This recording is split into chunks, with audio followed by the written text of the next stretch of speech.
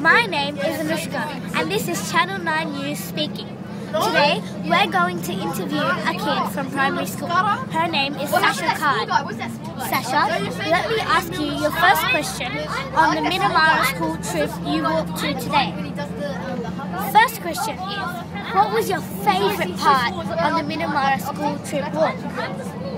My favourite part of the Minnamurra walk was the waterfall.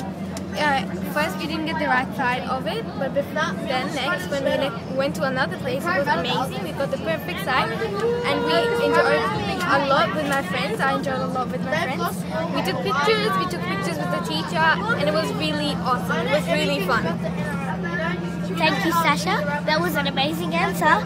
That waterfall must have cooled you down in that really hot sun. Okay, my second question is, what was your least favourite part of the Minnamurra school trip? The least favourite of mine was walking uphill to the waterfall. It was really hard and we got really tired.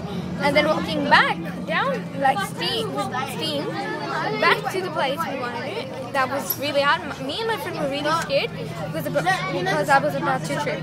Thank you. Oh, that must have been tough and depressing.